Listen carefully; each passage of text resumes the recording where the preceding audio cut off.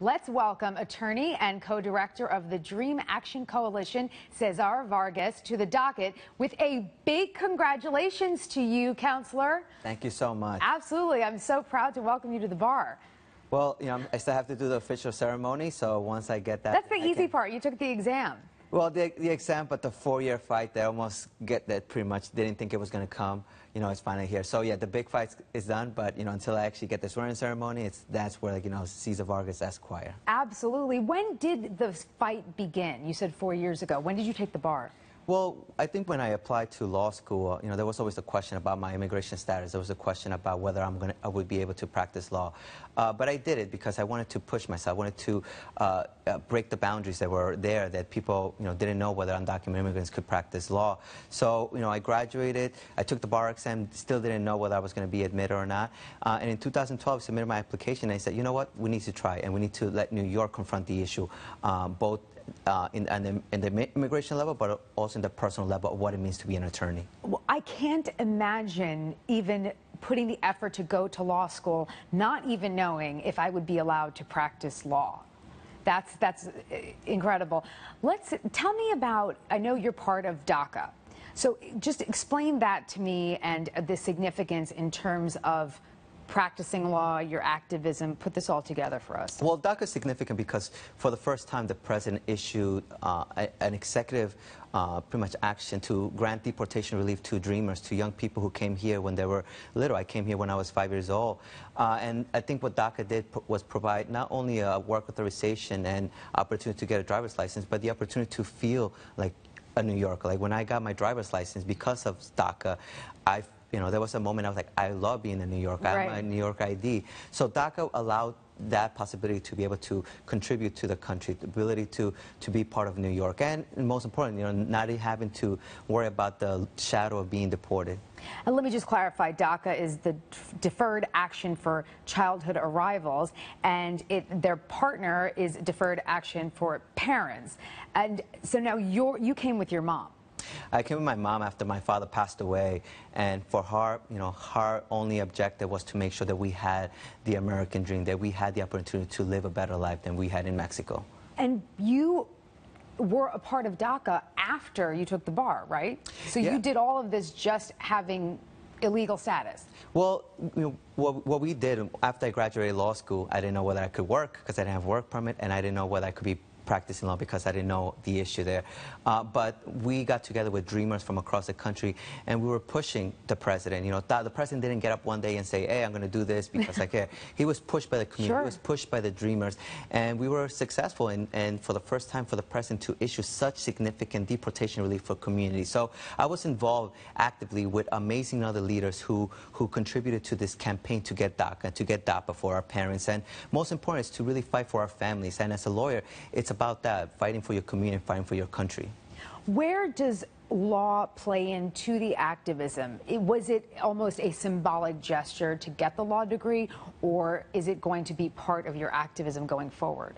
Well, what I did learn throughout this 4 years waiting for the court with my lawyers at Latino Justice, I realized that you need a license to practice law. You need a license to represent clients, but you don't need a license to fight for your community. You don't need a license to fight for your family. And I think that's the most significant, why it's central to continue to change outdated immigration systems, outdated laws that no longer serve our community.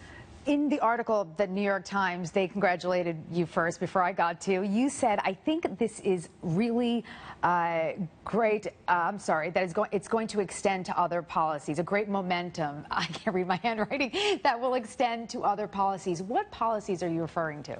Well, it opened the door not just in New York to establish such significant that the court says that regardless of your immigration status, if you have met all the requirements to be a lawyer, it doesn't matter whether you're undocumented or not. It only matters that whether you're willing to represent your clients in the most passionate and selfless way. So that opens the door to other professions. If you're willing to be satisfy all the requirements to be a dentist, to be a doctor, to be a plumber, then that opens the door to other possibilities. That no matter what the American dream, if you work hard, you'll get it there. And I think that's a significant present across the country. Now, of course, we have to talk about the politics of this, because I'm wondering, actually, let me answer a question. We got a question for you from Christopher Smith, asked via Twitter.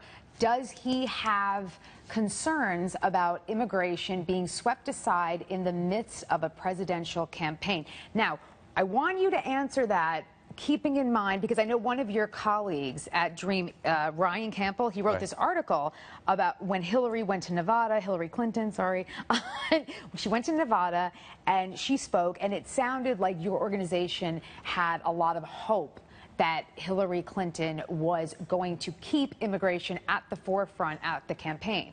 But Christopher Smith is wondering maybe it's going to be swept aside. No, I think we're going to continue the movement because DACA, again, it was pushed by the community, by the candidates, and President Obama took action because he cared about the Latino vote, he cared about the independent vote and other communities. So for us, we don't know what president is going to win, but what we do know is that we're going to keep pushing each president to remind them that you don't take for granted any constituency, and that we're going to continue. And immigration and DACA is significant. So we're going to keep pushing President Obama to take action now and protect more families, but we're also going to keep pushing Hillary Clinton, Bernie Sanders, Jeb Bush, Mark Rubio, you name it. For us, it's not about all dismissing 1,500 of them. All of them. Especially the Republicans. So especially the Republicans, exactly. Okay, so what is your opinion of, I'm just Jeb Bush and Marco Rubio, because they have at least connection to the Latino community? Well, just speaking Spanish is not going to get you Latino vote. I love that. That's great. Simple as that. So for them, they need to make sure that they are setting for policies that's going to protect our communities, whether education, immigration, housing. So just saying, well, hola on a Facebook or YouTube video is not going to be enough. And a last name, Latino last name, is not going to get Marco Rubio the Latino vote. Voters crave authentic politicians, if that is even possible, those two words together, absolutely. Well, and I just also want to point out, you're the first in New York, but you're only the third in the country.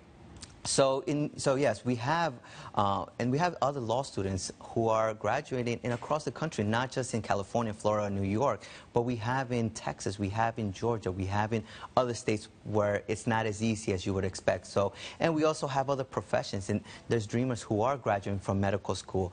So we have the opportunity to expand what took place in New York, what took place in Florida and California, to other professions. And to, again, it really is about bringing the American dream. For me, the first call that I made about this was my mom. Of course. Was my mom. You know, she brought me here to give me a better life. And when I called her, we said, Mom, we did it. We did it. It's your American dream to see me as a lawyer is getting closer. And she cried, but it was joy. It was tears of happiness that, you know, for once she will be able to proudly say, my son is a lawyer. So that was me the most significant, because she is my hero. She is my inspiration and the source of courage that I have gotten throughout. Well, you're definitely making me proud to be a lawyer. Cesar Vargas, thank you for being here. Thank you so much. Thank you so much.